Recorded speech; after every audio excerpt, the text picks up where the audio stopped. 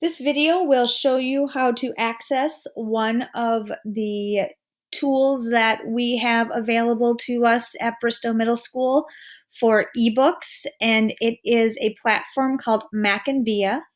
And if you go to the library website directly, you can click on the hyperlink, or you can go to the MackinVia.com in a new window as well to get to their main screen.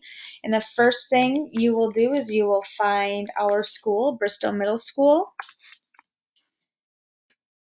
and it will prompt you to this page where you can click the login button. If you did not get prompted to this page, or it's making you add a username and a password on that previous screen, you can type in Bristow MS for both the username and the password. But for all Bristow students and teachers, I recommend logging in using your Google account, because it's going to then allow you to create a bookshelf of books you've checked out, and you can use some of the features that are available that we'll talk about at a later time. But once you get to the main page of MackinVia, you can do a couple things. You're on the home page. You can see what's newest. So if we were to add books at some point, those would show up here. But since we've just added all those free options for now, there's a lot that are on there.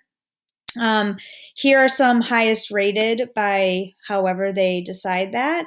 And over here, if you click the categories, that is a cool way to view the different subtopics or genres that are available, both fiction and nonfiction. And I just encourage you to explore and just see what's available. There's a lot of cool things that could be used both for research and projects that you're doing related to schoolwork or just your own personal interests.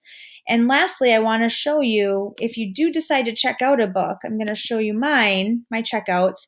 So I had been reading about 3D printers, and I had checked it out, so it shows up in this view on my account. And if I click open now, it opens up to the book just like it would be if I had the print book in front of me, and I can go back and forth and read just like I would a regular book. So I encourage you to play around a little bit with it, see what's available, and tune back in for some future videos of how to use some of the tools.